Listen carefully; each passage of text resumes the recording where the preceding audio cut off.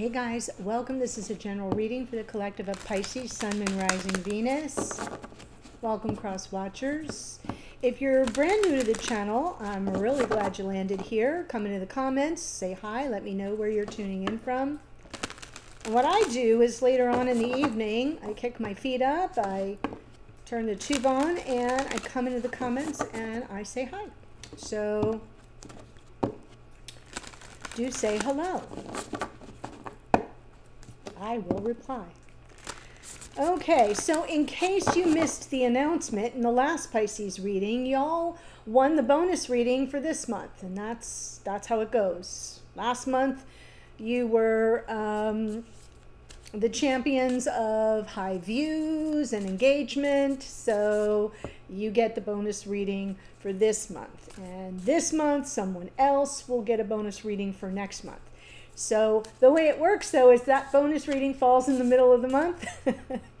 So you're getting today's reading, and then tomorrow you're getting your bonus reading. So that's going to freak you out. I'm letting you know now. You're getting 2 readings in a row, and you'll still get your 3rd reading, another reading at the end of the month. 3 readings for you, Pisces. Lucky to be you. Okay. I love you so much, and thank you for all your continued support over all these years. I don't know, maybe it's the Virgo Pisces polarity, since we're opposite each other on the zodiac. You have always been like my best buds. I love you. Okay, so we're closing out the Lion's Gate portal and my series on Lion's Gate with the Gateway of Light Activation Oracle. Let's see what your message is. Pisces, Sun, Moon, Rising, Venus, and their cross watchers. Anunnaki light codes, but of course the Lionsgate portal is all about light codes and ascension, energetic shift, new information, end of a cycle, but of course. So let's get you your message. Anunnaki light codes, your message. Wow, I love this for you, Pisces. Great change is coming to you, but this can only occur if you are willing to shift your perception. You may be experiencing resistance to change, but please know this is simply fear of the new, not intuition. If you are wondering what is the best course of action, the Anunnaki are encouraging you to go with the new. Old systems, old ways of being, and old ways of doing things must be released if you are to evolve. Change can bring a sense of vulnerability, but will allow you to make a deeper connection to your feelings, gifts, and what is important to you. Where am I? You are standing at a gateway of pure potential that will be ignited as soon as you move through this necessary change. Be open to new information, new processes, and new ideas. You are part of the new energy upon the earth. But of course you are. Yes, and I love this because I always feel like, and I just did Aquarius's reading, you know, I always feel like Aquarius is that moment where we get the construct of humanity. Right? Like, oh, I'm not the only one here on this planet, and there might be other beings. So that's the Aquarian sort of the unicorn approach, humanity as a construct. But then with Pisces, we sort of dissolve into one. And then we have the Alpha and the Omega, Pisces being the Omega, Aries being the Alpha, and we push through that zodiacal astrological birth canal from Pisces to Aries and start a new zodiacal year, right? That's sort of how I sum it up. And that's what I feel here is you're like, we're going to close out the old and we're going to push through to the new, and it's change. I know we're only in Leo season, but I feel like it's sort of kind of happening for you now. With this sort of Lionsgate portal, and you're being activated. There's this energy that you're kind of getting to see in advance and experience in advance for all the rest of us. Lucky you. Wow.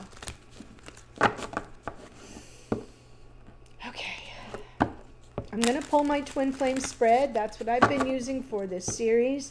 I'll give you my general impressions, and then I'll go back through with the clarifiers. Let's go.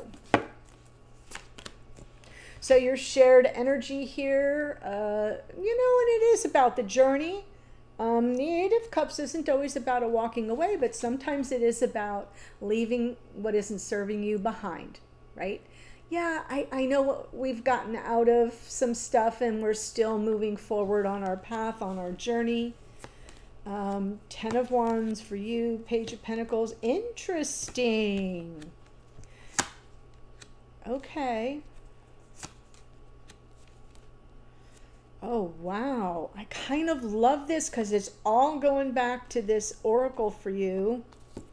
At least that's how I'm seeing it.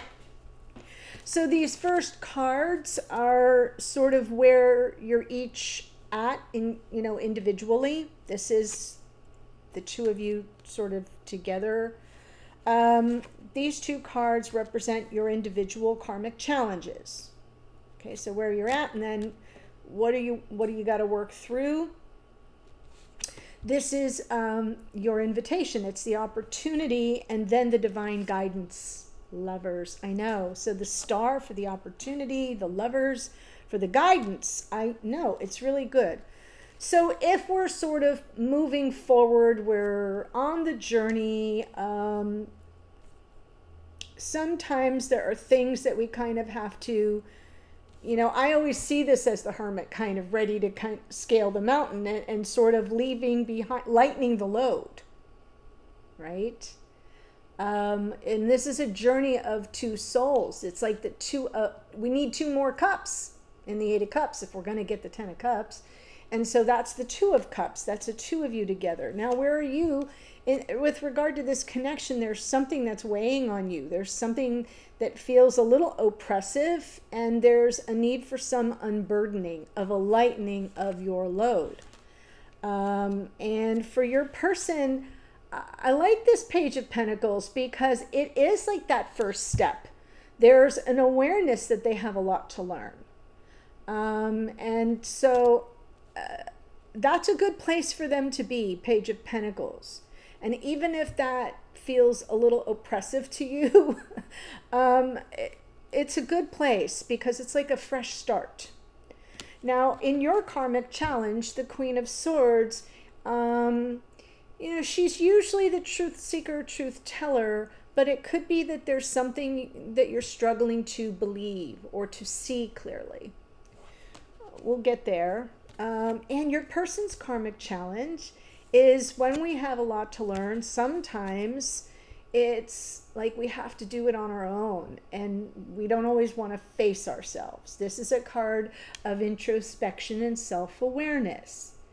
And it's like, a radical self-inventory. And that may not be the most pleasant experience, the look inward. But it may be necessary. So this person doesn't feel so kind of like unqualified or out of step or uncertain of how to move about the cabin. The opportunity, we have the Star. The Star talks about, hope and trust. There is messages around some healing if necessary, but I'm almost seeing this Star as sort of like the wish being granted and the dreams coming true, but we're still journeying, and we've got one baby step here, and we've got somebody going like, oh my God, this is just more than I can take. And so it's like you're a little bit out of sync on this journey at this moment. And so the divine guidance is about remember the journey, right, of your souls. This is an agreement. This is the free will. This is the choice. The Lovers is a card of choice. It's a choice that you make every single day. So that's my general upshot. Now let's get the details from the clarifiers. 8 of Cups. 6 of, ooh, interesting. Okay. So I am feeling a little bit of a homecoming, right? Maybe there has been some solitary journeying you've each been doing, and now there's this opportunity for you to kind of meet in the middle. It feels exciting and yet daunting. So maybe you've both got with that Nine of Swords. Remember this card, the intention I said is that it represents your shared energy, where you are at this point in a shared capacity. There's some anxiety, a little worry, a little dread maybe. But overall, the energy is positive. It feels a little exciting. But with a page, again, it's sort of fresh. But I do feel like it's an opportunity for the two of you to kind of reconnect. There feels like a reconnection to me here. Not necessarily a reunion, but just sort of a touching base. And you are, whew, 10 of Wands.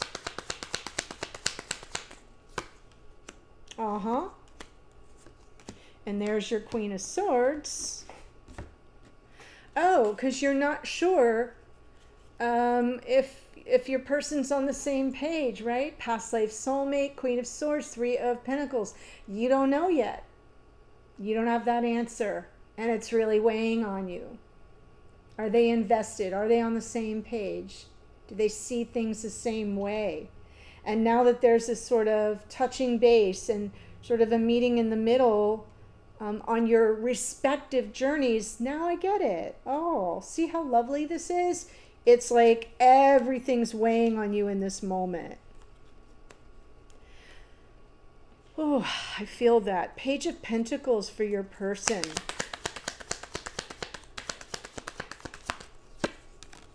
Oh my God, guys. So whoever this is, y'all always like, why do I not bring tissues over? Four of Wands, Hierophant. This person is really taking this first step, fresh energy, fresh start energy, back to that moment where they first came into some form of awareness in real time that, oh wow, this person is someone I could see myself with them.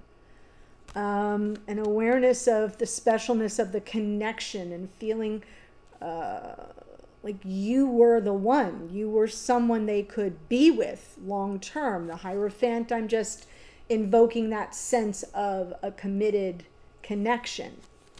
But look at the Seven of Cups underneath. Is it real? Page of Pentacles, or is it something I kind of fantasized into reality, right? This is a little confusion where they stand right now. There's a little confusion. I don't think they're too overwhelmed because it's underneath. It's not like, it's not right here, but as they there's a re-entry that I'm feeling for both of you, and it's a little exciting, but it's also a little daunting. These two cards are from the bottom of the deck, not from the top. So it's sort of just lingering in your unconscious awareness that, what are we really dealing with? Now for you, your karmic challenge is that Queen of Swords, the Fool, Five of Cups, Justice.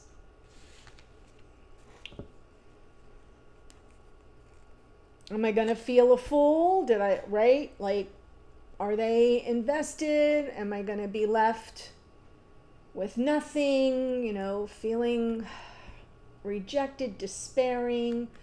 The Justice card underneath is fairness and balance. It's, you know, I feel like you're struggling. Did I assess this correctly? Queen of Swords. There's a truth that you're not sure. There's something you don't think you have an accurate handle on. So it's not that someone didn't tell you the truth. You're not sure you have an accurate assessment of the situation, and that maybe you took a risk that you're going to regret. That's your karmic challenge. And underneath is Justice, you know, and Justice is kind of like something here. I'm not sure I'm going to come out it's not going to come out in my favor.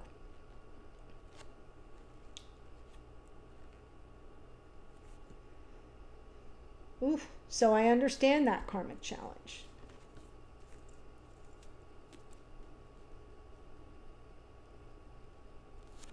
And then your person's karmic challenge is the Hermit.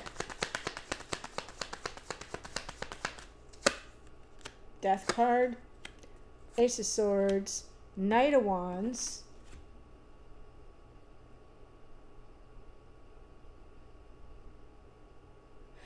well, the Death card for this person, it's about their growth.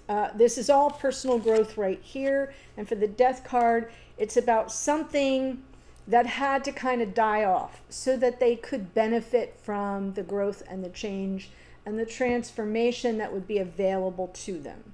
That's why they're now in this kind of like babe in the woods energy of the Page of Pentacles, taking first steps, baby steps, and feeling like they're having this whole fresh start energy in their life. But their karmic challenge is there are some truths that they have not yet faced as a result. There are still things unfolding that they haven't really had that aha moment about. So their karmic challenge is, and now underneath their, okay, so now that makes sense, right? Because that Seven of Cups to me is now seeing like, with regard to you, was I just like fantasizing? And did that just, was it fantasizing or was it real, right? Was it real or was that Memorex? And now with the Knight of Wands underneath, like this passion that's building, or maybe they just tamping it down. Was that really a part of their growth process?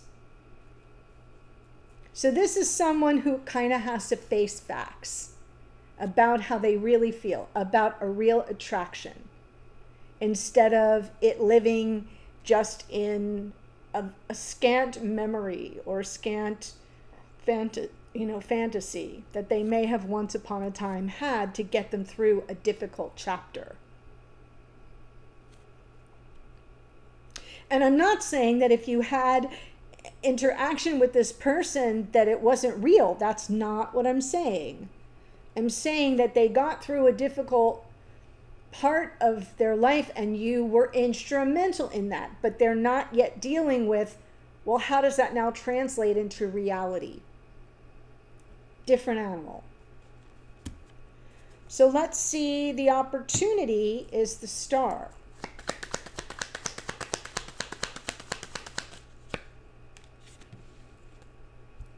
Wishes granted, dreams coming true.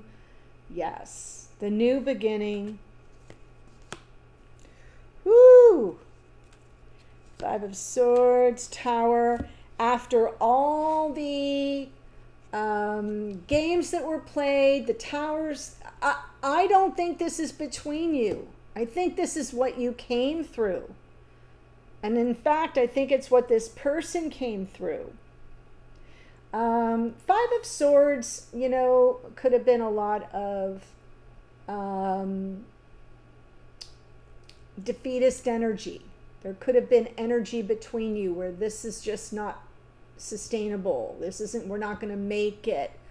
That energy of the Five of Swords with the Tower underneath. We don't have enough to build a solid foundation upon. That's part of what that Three of Pentacles was alluding to. And so many energies of defeat because there were things going on outside of the connection.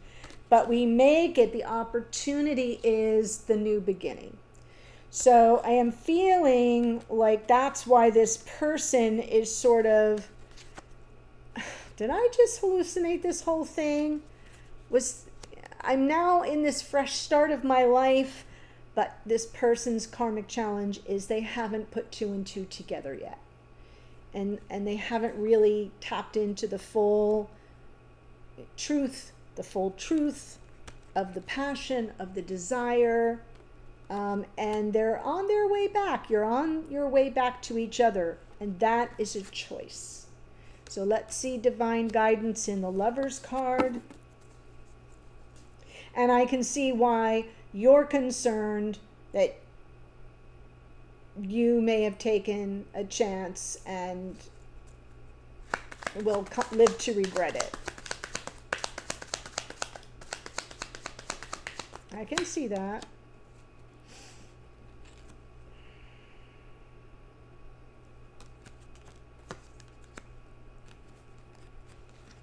I mean, how beautiful is this?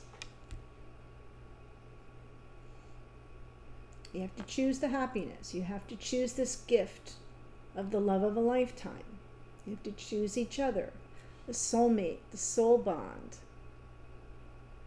the twin.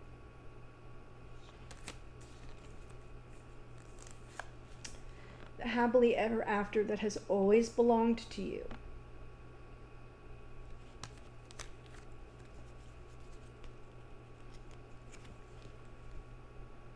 Yeah, I mean, really. It doesn't get any more lovely than that.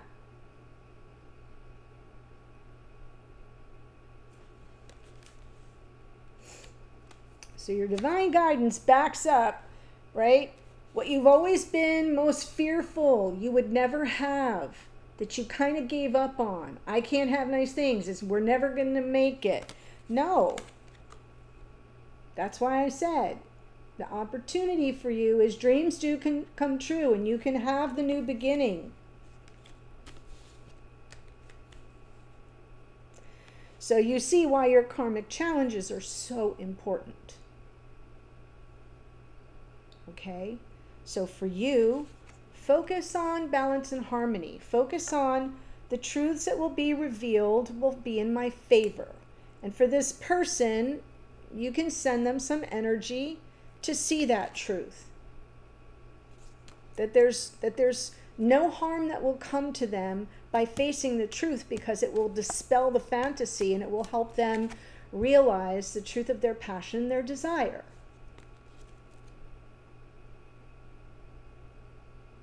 I know. It's a really interesting reading. Feels like we're kind of coming full circle here. I love that the card on the bottom, oh, not that card. The next card out, no, where was it? Not there. The card on the bottom would have been the World. The next clarifier for your, you know what I'm talking about. For your divine guidance, the next card from the bottom of the deck was the World, which is closing out a difficult cycle so the new cycle can begin. I